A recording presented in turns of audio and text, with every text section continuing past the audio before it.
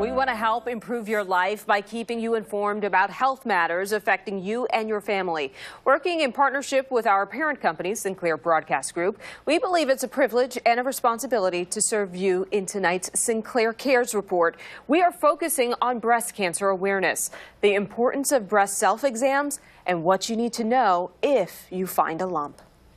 Go to the rest of the UK since I've been to Ireland already. So Julie Shackett, a travel fanatic, always on the go. She recently felt something unusual in her breasts that stopped her in her tracks. It just felt like a hard mass. It was just different.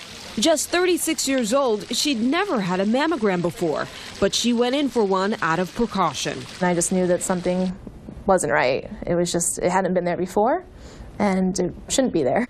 The lump turned out to be breast cancer. I was shocked, absolutely. This is the area of the tumor in Julie's breast. Dr. Molly Sebastian with Virginia Hospital Center says many women are intimidated by breast self-exams. It's hard for women to know what's normal, what's abnormal, what's my normal density, and what would something bad feel like.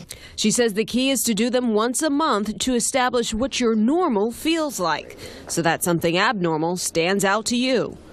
Look for any change in appearance, including dimpling of the skin, redness or fluid, and feel for changes like lumps, swelling, or soreness. There should never be something as hard as your knuckle in this area. And if you find something, visit your doctor right away. We're very effective at treating breast cancer when we catch it early.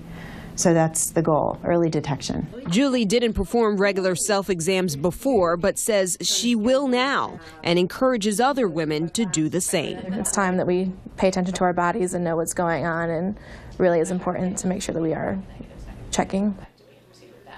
And we have additional breast cancer awareness information on the Sinclair Cares page on WJLA.com. Leon? All right, thanks, Michelle.